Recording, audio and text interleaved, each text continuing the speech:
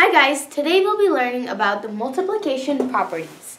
Now there are 4 multiplication properties and we'll go through them one by one so that you understand them.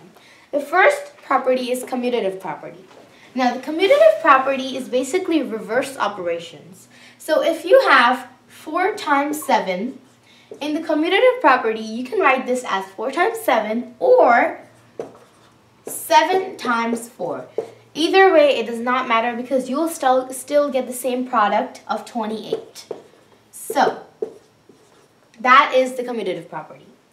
The next property of multiplication is the associative property. So that is associative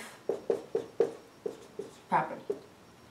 And the associative property is pretty much like the commutative property, except for in the associative property, you have 3 numbers and 2 of them are in parentheses.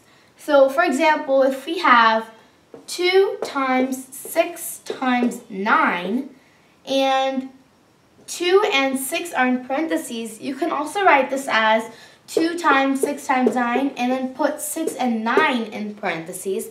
Either way, you'll still get the same product. Now, the third property of multiplication is the identity property. Now, when I think of identity, it means the same thing as you, right? Like an identical person. Well, identity property and multiplication is pretty much the same thing, except for it's math related. So in identity property, if you multiply any number by 1, you will get the same answer. So what I'm trying to say is, if you have 2 times 1, your product will always equal 2. If you have 54 times 1, you will still get 54. So that is that identity property because you're still getting the same product.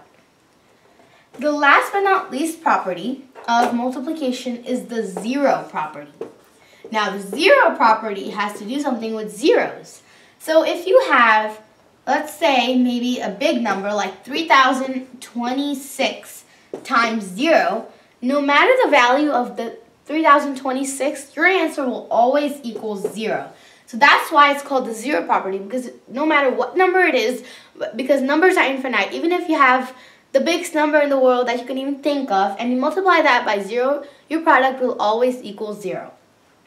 So that's it for the multiplication properties. If you want to understand this topic better, you can always visit our website, and there you will find more examples of these properties, and you can practice them, and I hope you guys understood, and we'll see you guys next time. Bye!